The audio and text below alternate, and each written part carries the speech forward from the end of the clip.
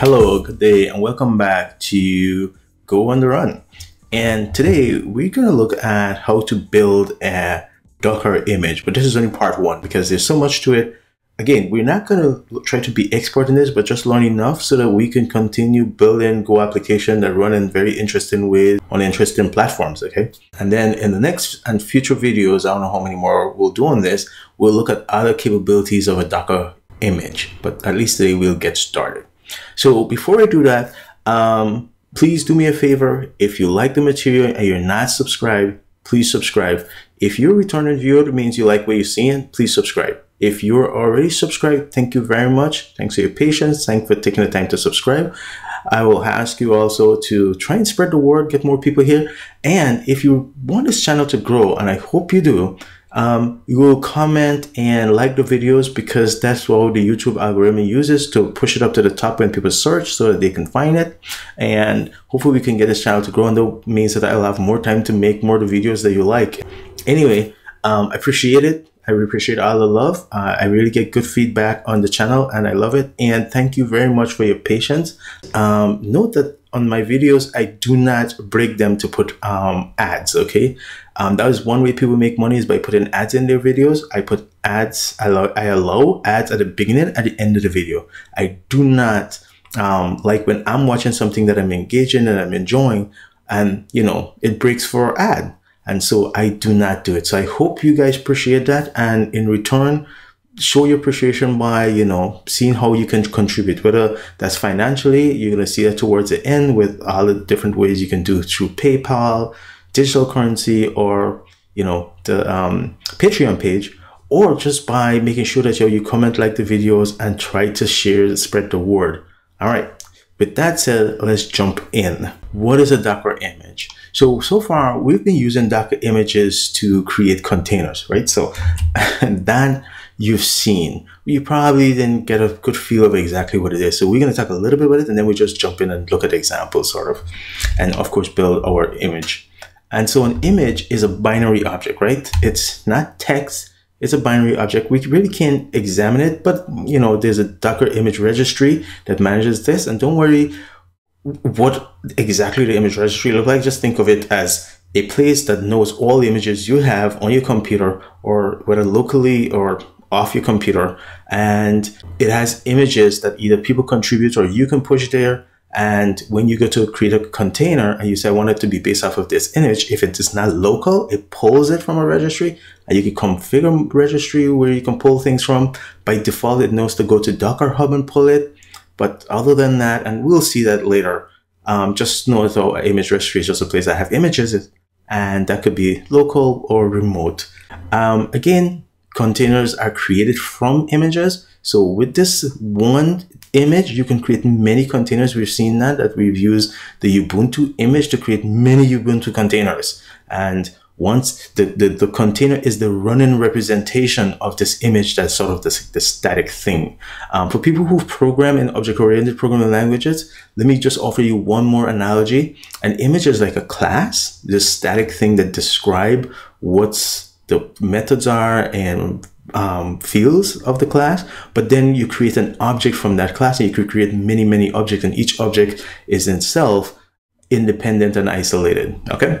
An image specifies the dependencies required for a container process. How many processes are inside that container when you create it? That's defined by the image, right? When you create the image, you're going to say what should be running inside of that, that container, which files are available, right? So the image specifies the dependencies for the container's processes, the thing that's going to be available.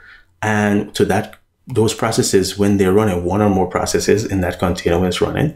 And that could be files. It can be which ports are exported or available from that container. And also mount options, like there are directories within the container. As we know, when we run it, there's a file system there, because it's, you know, sort of like an operating system.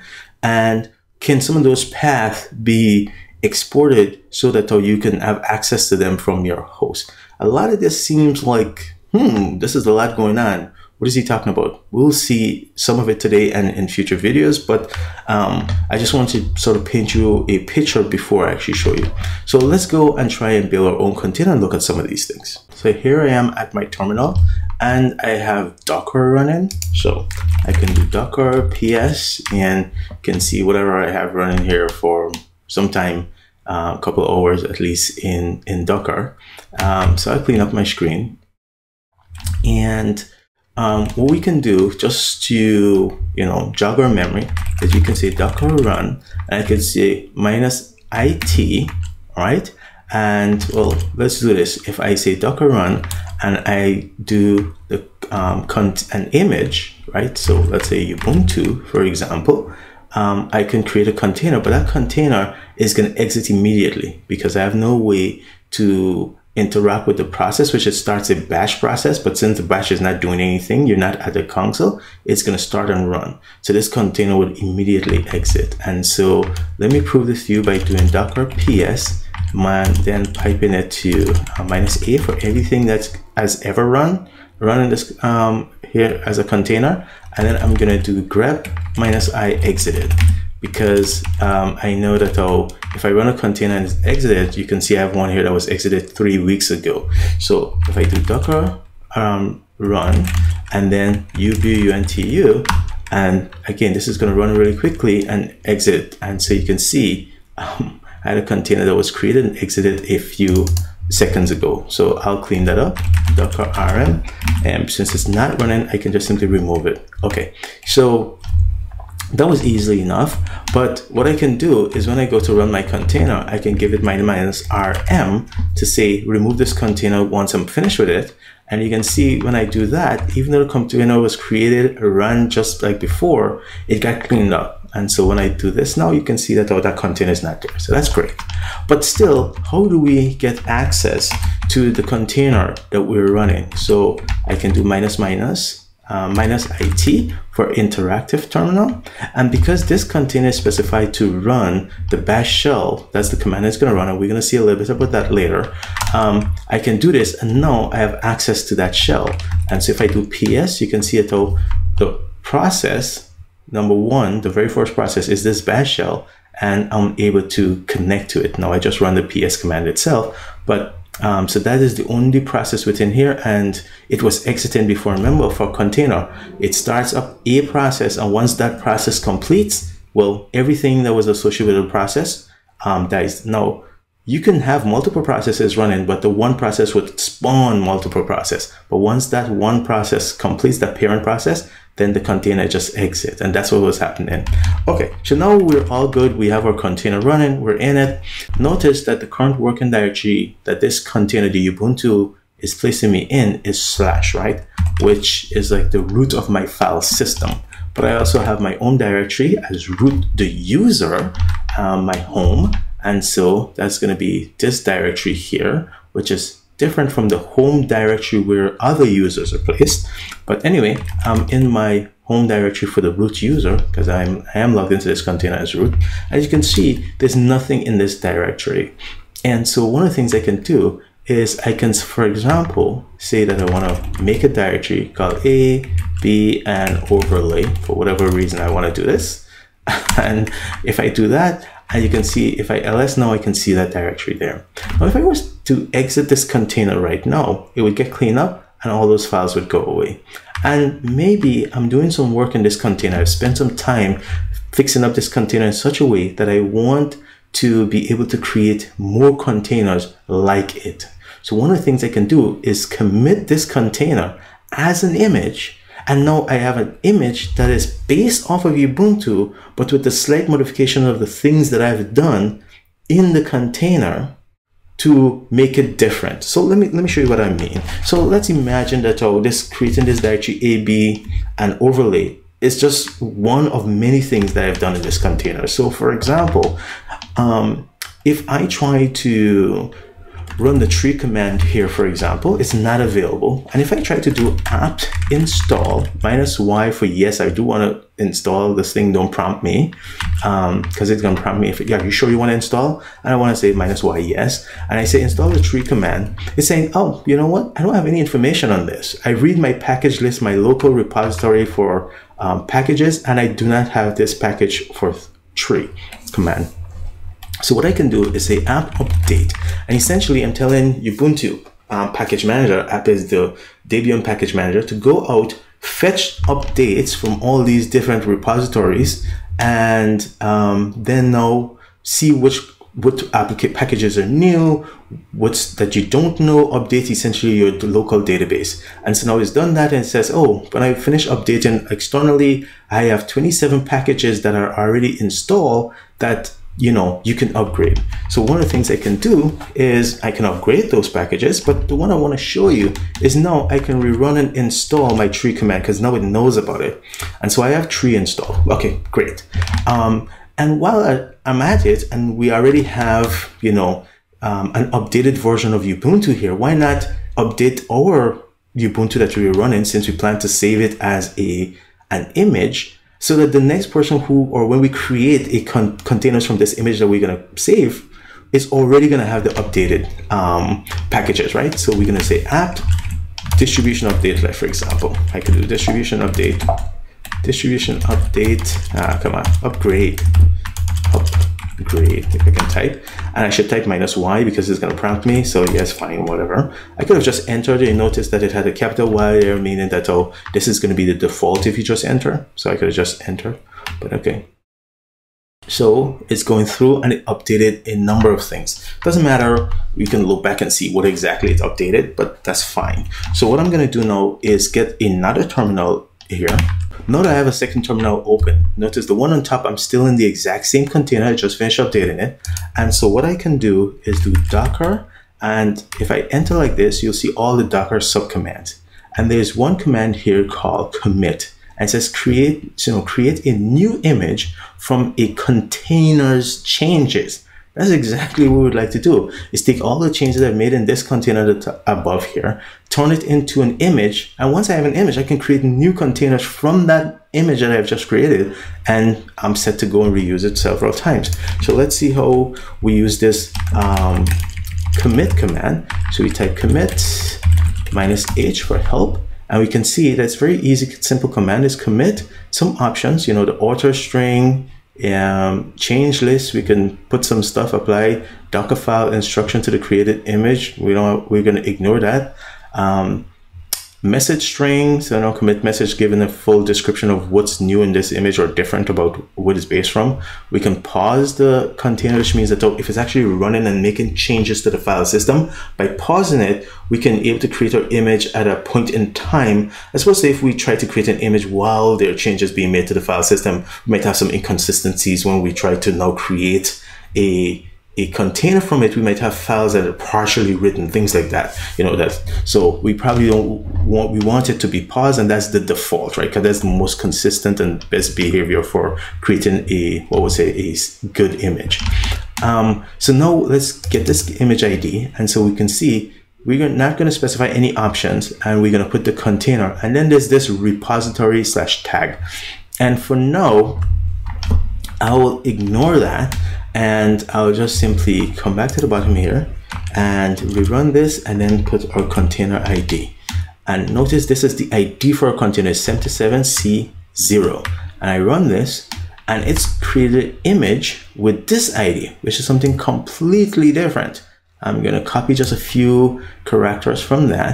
And if I do docker images, or you can do either images or docker image list, and you enter, you'll see all the images here, and you can see I had some images from a ton of images, and these are, let me scroll up to the top.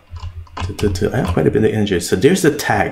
I remember that command, it had this tag, repository and tag. So here's that tag. Some of these have none, some have like latest, some have as a version. So you could think of that as the tag. And then the repository, so here's the repository. And some of these have none, but then you can see that some of these have, essentially my name / blah blah blah, or just simply Nginx, or you'll see some of them will just say MariaDB or something like that, right? So you can think of the repository as a company / user, company or user, and then you could put a / to specify, like, so Veril created this application and this other application, and then you can tag them. Okay, so we did not tag our image, we just got an ID for it. And so let me see, where did that one show up? And it created this one, ECD blah blah blah 37E. And if you remember, that is indeed correct, ECC 37E. And that's the first part of this very long SHA values. And so now that we have that image ID, what we can do is create a container from it. So what I'm going to do is exit out of here. And remember, once I exit, that container is gone.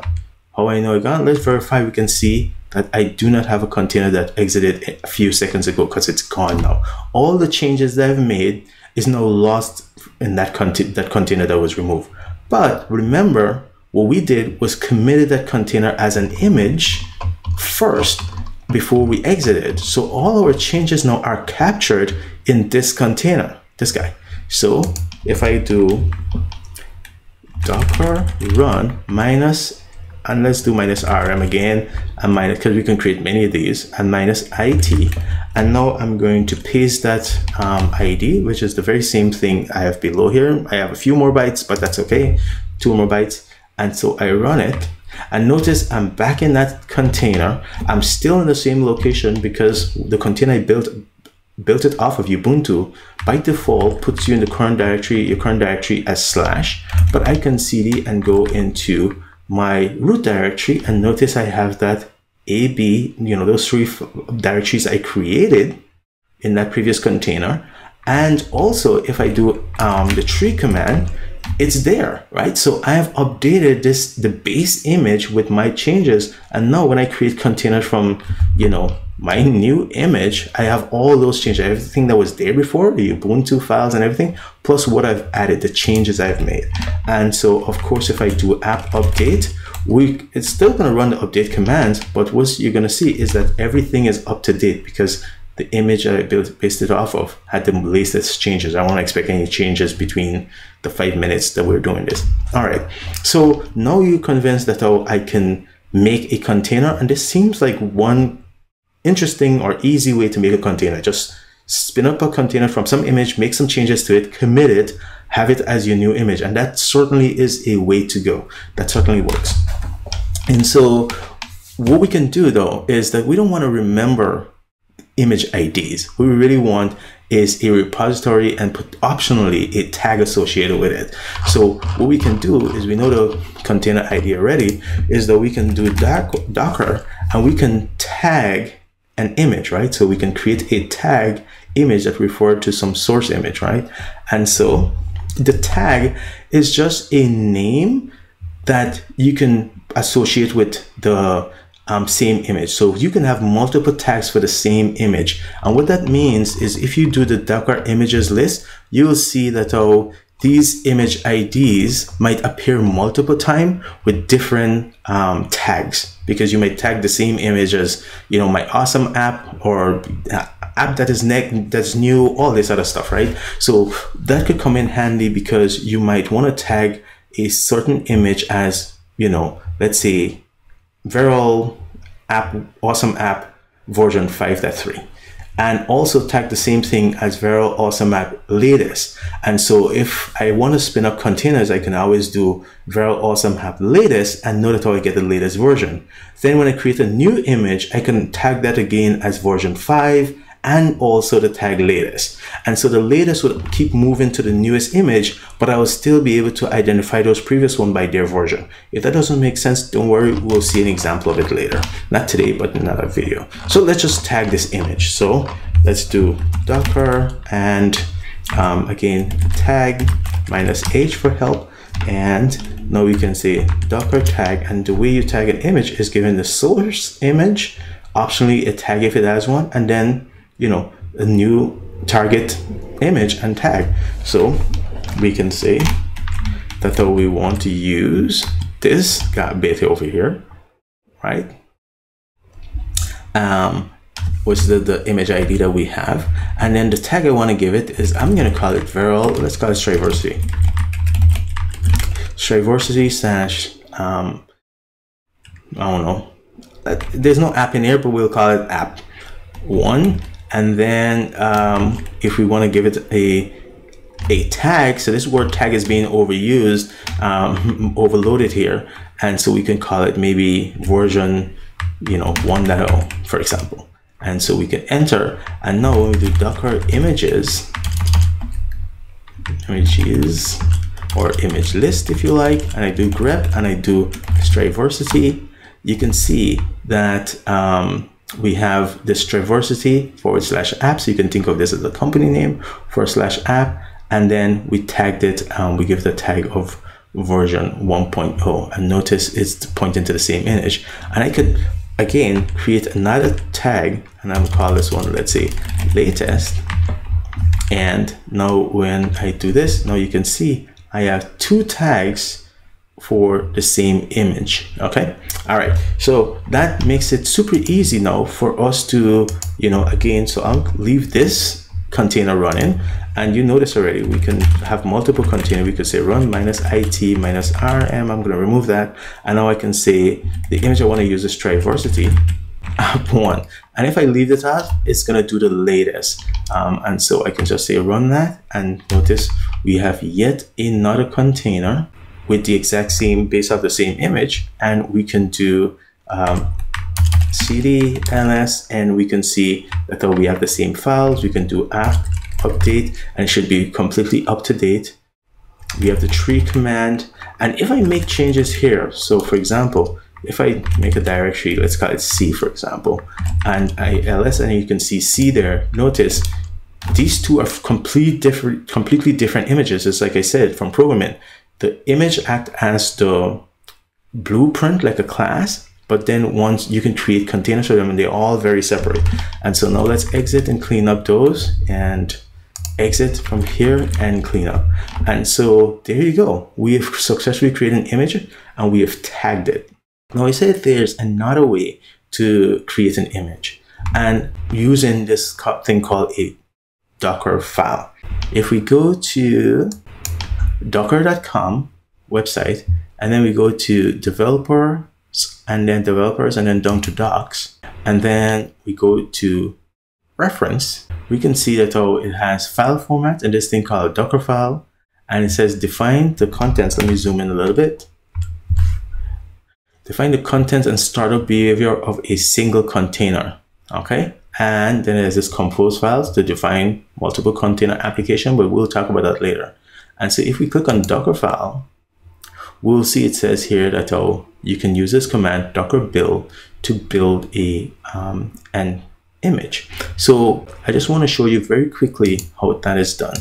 So let me cd here into part 1. I have this directory called part 1 for building Docker images, and there's nothing in it. So let's clean up. I'll do Visual Studio Code in here. And like I say, one way you can build a Docker image is by using this Docker file. So let's create it. And the file must have this name with the same case. So it's Docker file. And the very first thing that you must put in a Docker file is to say, what are you building this new image based off of? Like, it must have a base. And so for that, you say from. And notice it says from base, and it says set the base image to use for subsequent instruction.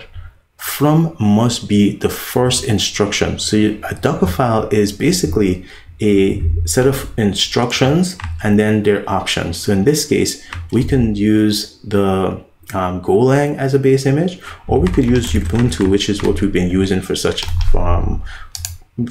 far. And so now we have Ubuntu as our base. Now, what do we want to do to customize it? This just means what we're to start with. And so there's another command called the run command. And so again, if you notice, these commands for the Docker files are usually in caps, and they come first, followed by whatever option. And we're going to learn more about each of these commands in the next video and subsequent videos. And one of the things we can do is run the Linux echo command. So this allows you to run a Linux command within when you build in that container. And so the run command, again, we learn more about it later. Whatever it says, it's while it's building that image, it runs this command. This is not what happens when you have a container, the command that runs. This is why while you're building it. This is a way to make changes to the container based off of Ubuntu so that you can create a new image from it. So let me say that another way.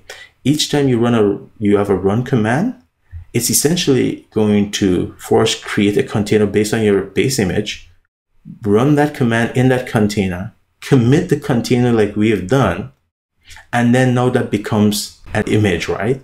And that is an image that represents the changes that you made by running this command based off of this base image. And you could have multiple of these run command, as you will see. So let's do this. Let's do hello, run, echo hello world. And so we'll just use this guy.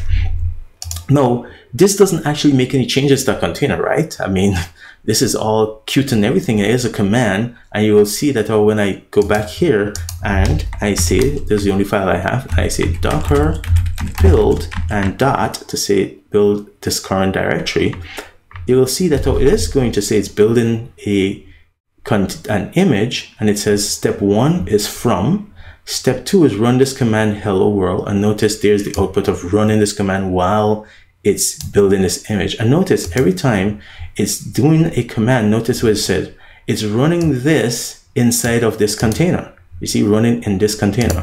And then it says removing intermediate container, because what it did, it committed this container as this image.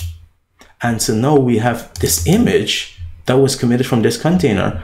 And all it is that because we run this command. But remember, no changes would have come from simply running this command. But Docker doesn't care about that. You said build an image, and you know that's the command you want to run. It doesn't know if you have a side effect of a result of running this command or not. But we do have a new image, and this should be identical in respect to this guy because we didn't do anything. But you know, it looked like Ubuntu here had a different image IP. Okay, so that's not going to be exciting. So I don't want to create a container from that because we didn't do anything. But let's just actually make some changes now to that that container. So let's do this. And if you remember, what we did was we did the mkdir command. And we say make a directory A, make a directory B, make a directory overlay. All right. And we also said what? We said we should do apt update, right?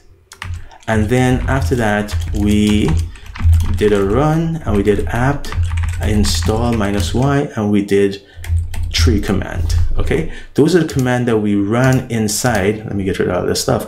Those are the commands we run inside of our image and then save it. So now we're putting those in our Docker files now.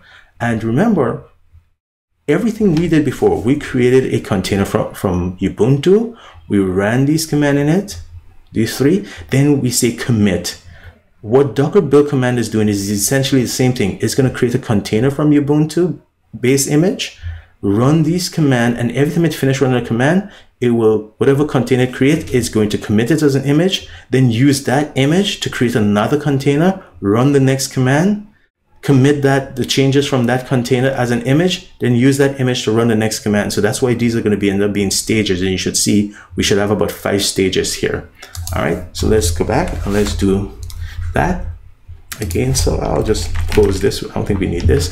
I'll run the build command again, and you should see that the same thing happened. We had 5 stages, and let me just show you, because our elo command resulted in this image the previous time, and we haven't changed that. It's going to say it's using cache, so that's good. It's using something that's already built because there wasn't any new changes. But then notice how it run make directory in this container. It would have created this, committed this container as an image. Well, here it is saying that out of this container came this image. It removed that container, used this image now to create another container. It's running this app update in this container. And next thing it's going to do is, when it's finished, remove that intermediate container. But now it has a new image, which is going to use to create yet another container here. Run this install in that container. Then it's going to remove it, but before it remove it, it committed it as an image, and now our final image is this. All right, and we can test this and confirm. We can do docker run minus rm, because we want to clean up, minus it, and let's put our image here, our final image here, and we do this. And notice we're in the same directory as this guy, but if we cd here and we do ls, oh, look at that. We don't have our files here. What happened? Let's see if we have the tree command. Oh, that worked. We have the tree command. Well, what about apt-get update?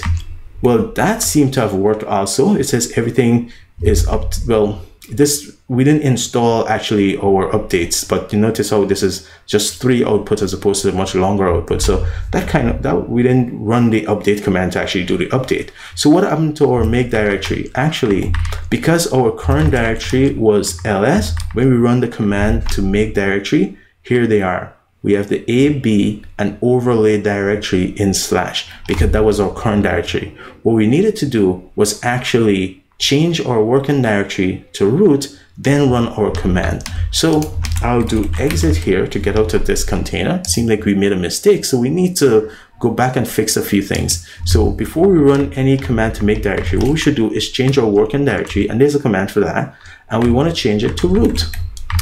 And so if we make working directory root, which means from this point onward, right, set the working directory for any subsequent add, copy, or whatever command. We don't really care about those other ones right now. We care about run. So our run command is going to run in the with this as the working directory. So when we do make directory or anything, it's going to be with this directory in mind. So we should now see our A, B, and overlay directory in root. It doesn't matter for apt.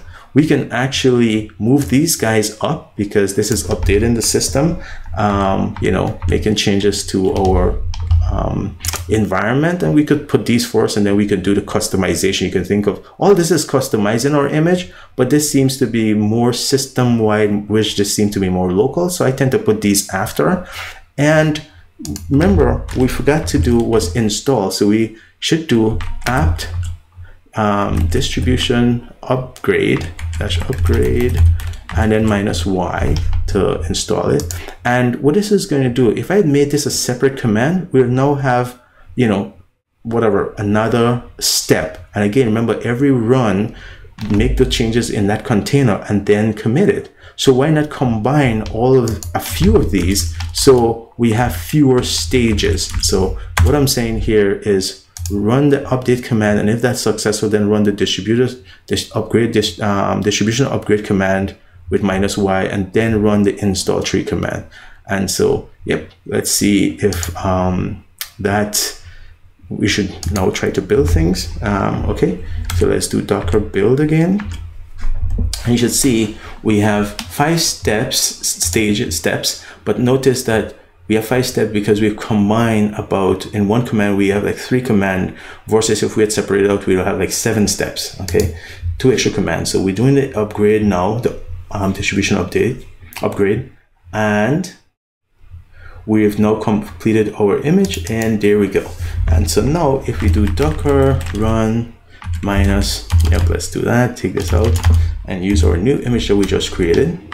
And now notice, because our working directory was set to root, we actually start our container with us being in the correct directory, or at least the directory we think we want to be in, which is root. And notice that our files are there.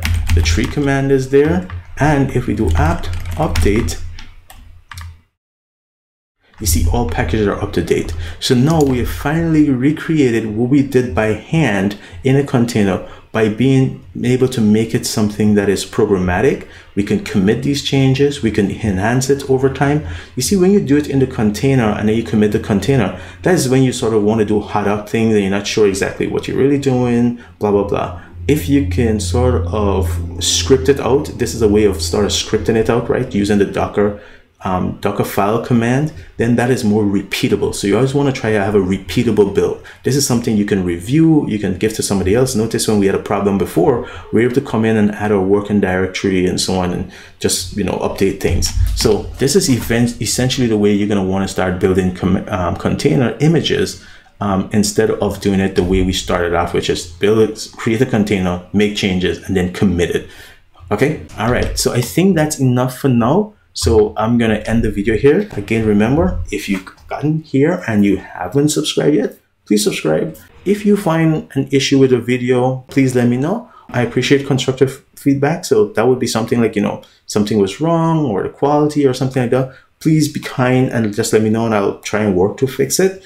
Other than that, give a thumbs up. Try and spread the word. And like I said at the beginning of this video, you were able to watch this video without me not interrupting you and having you watch some commercial break or anything like that. So I hope that you appreciate being able to focus on the content and not be distracted. So please help me grow the channel. And then if you can contribute, here are some ways you can contribute, either through PayPal, Patreon, or through any one of these digital addresses. Hopefully I was able to teach you something today and help you understand Docker a little bit more. Take care. Thanks for your time. Be safe. See you in the next video. Bye.